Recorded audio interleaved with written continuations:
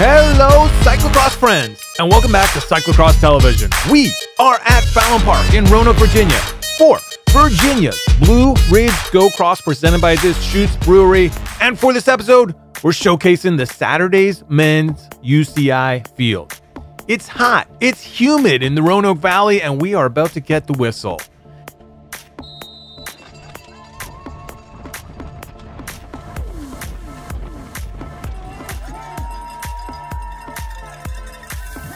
And from the line, it's Cannondale Cyclocross World's Curtis White who takes the early lead. He has Travis Liverman, Kerry Werner, Alex Ryan, Eric Thompson, and well, pretty much everyone with him. I mean, the race, it's only 12 seconds old. Around the early turns and onto the infield, the pack goes.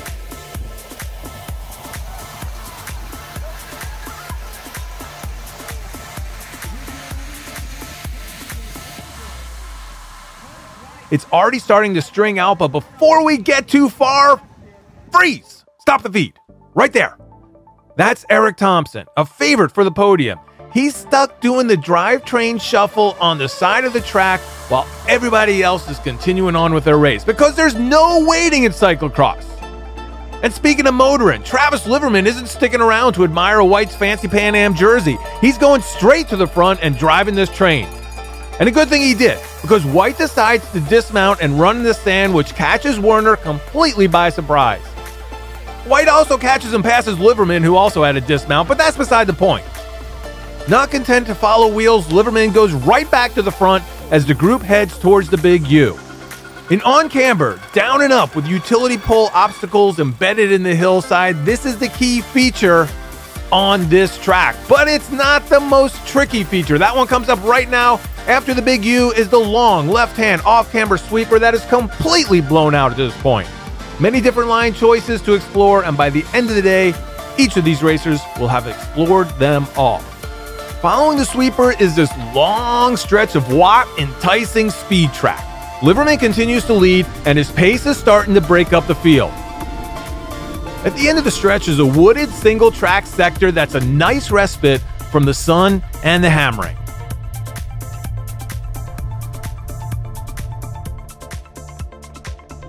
White has once again taken over the lead with Werner in the second spot and Liverman in third.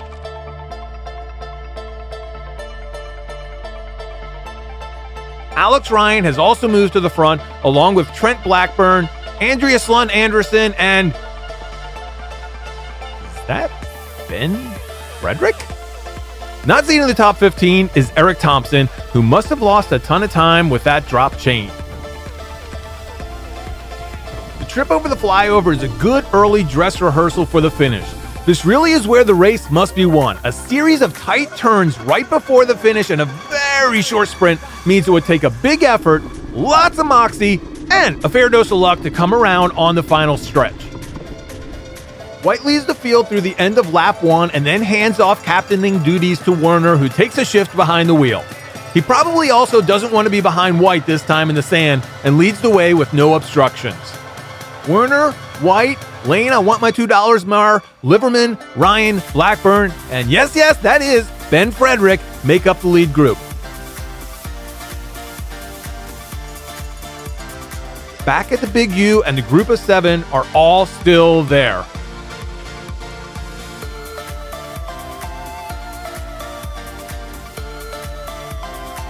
On the sweeper, White sessions the low to high line option while Liverman rails the lip.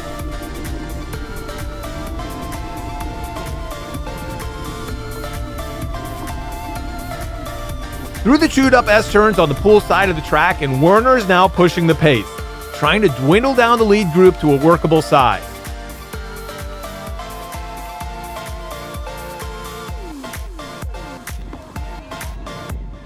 At the flyover, it's Werner, White, and Ryan with Frederick hanging just off the tail end. Liverman fights to catch back.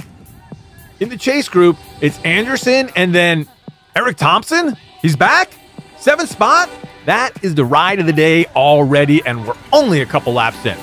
Here's a look at those final turns before the finish that we're talking about that make a pass so difficult at the end of the race. Back in the kitty litter, and White is in front with Ryan and Werner second and third wheel. Frederick continues in fourth with Liverman in fifth. The race situation at the U is static, and along with Frederick putting in a big ride, the Jam Fund racer Trent Blackburn is also right there.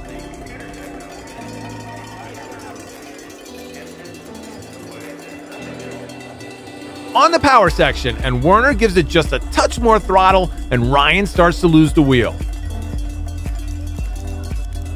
But he recovers well and is right back in it on the stairs. Frederick and Liverman chase with Blackburn a couple strides behind.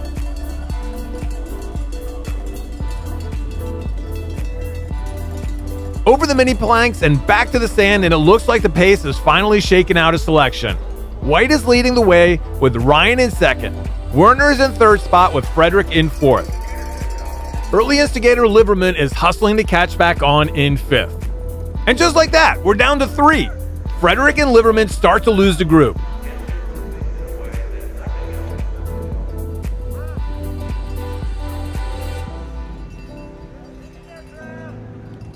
At the Big U, it looks like Ryan is starting to lose a little ground as well.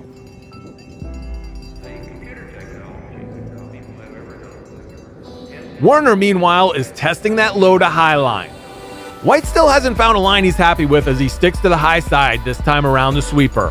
Ryan, Frederick, Liverman, and Blackburn make up the top 6.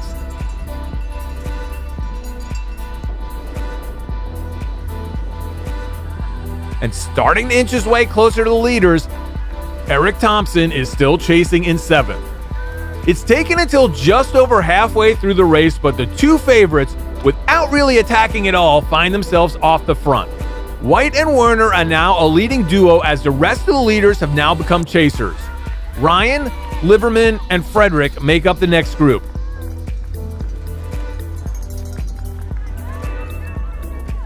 Blackburn continues his strong ride a little farther back, and just behind him, like he missed the bus and is chasing it down the block, here comes Eric Thompson. At the sweeper, and White is still hunting for the perfect line. Fast laps means he gets lots of looks during this 60-minute race.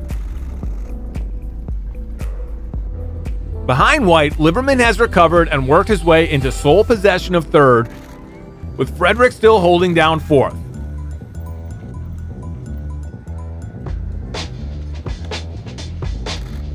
Alex Ryan tenuously holds on to 5th, as Thompson has him in his sights in 6th after going by Blackburn, now in 7th. How big are the gaps at this point? From up on high, we can see exactly where the leaders stand. At the staircase, Werner and White continue to grow their lead without putting in any attacks.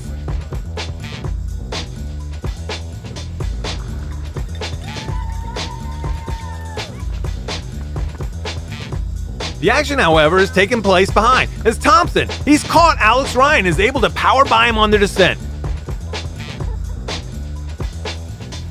5th place in the race for Thompson.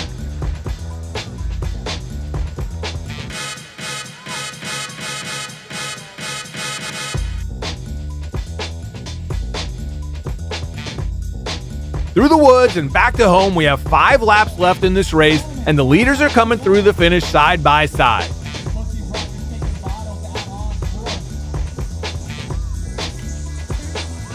"27 seconds behind the leaders, Liverman is in sole possession of 3rd place.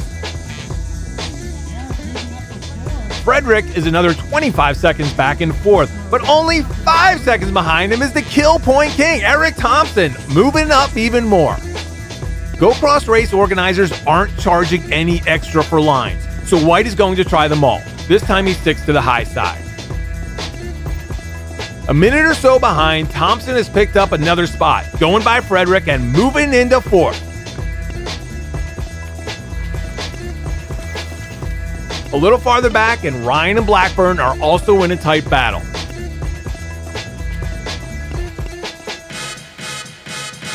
Around the U with 4 laps to go, and it's status quo at the front.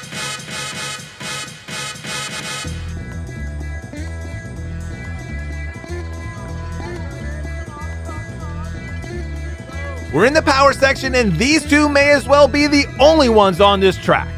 So much space between White, Werner, and the rest of the field.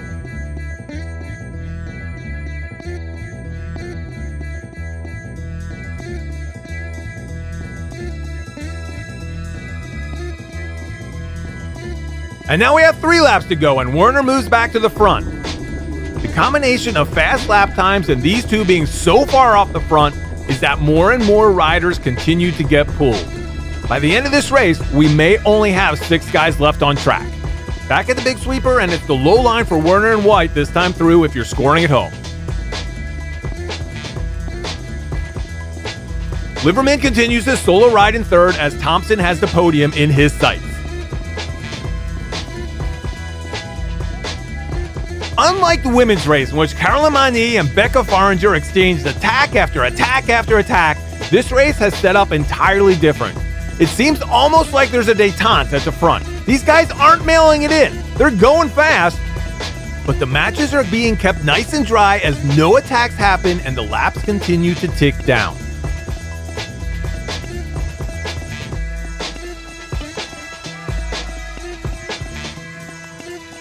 They may not be attacking, but they are carving out some pretty lines on the flow sections of this VBR Go Cross track.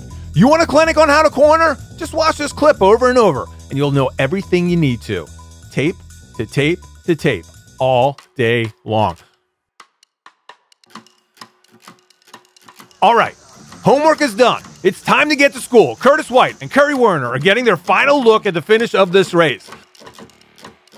The penultimate time through the finishing stretch. That's right, it's the bell lap. We have 1 to go. There is no fear of anyone catching them, and they know it. This one is all about who is going to go first. Who is going to go first?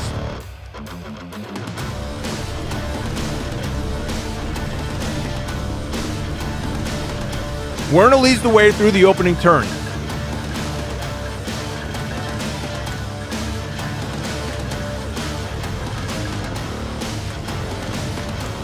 Liverman, Thompson, and Frederick follow a few minutes back.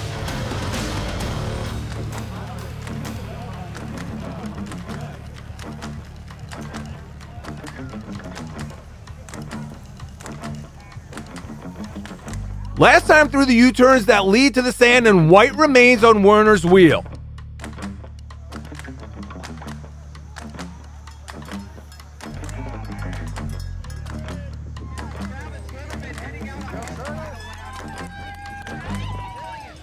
And boom! Right at the last second, before they reach the beach, Curtis accelerates to take the lead.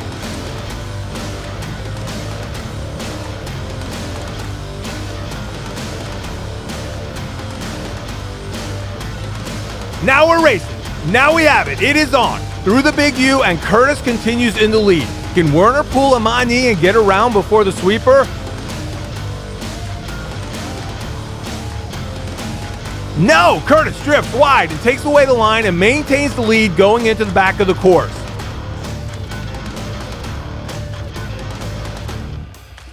And when we see them again, it's Curtis White with a small gap. Werner knows he has to go around now or it's all over. And he's not going to do it. Curtis White, Cannondale Cyclocross World, takes the Go Cross win.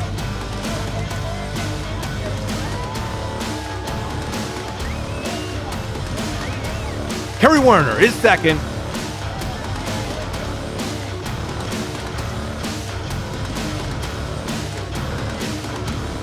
Travis Liverman takes third, and the ride of the day goes to Eric Thompson in fourth, and the surprise of the day goes to Ben Frederick in fifth. Welcome back, Ben. Thanks for tuning in to Cyclocross Television. Please subscribe to the channel and tell your cyclocross friends to do the same. The CX Heat Check Power Rankings are coming up next. For Cyclocross Television, CXHAIRS, and the Wide Angle Podium Network, I'm Bill Shike. See you soon, cyclocross friends.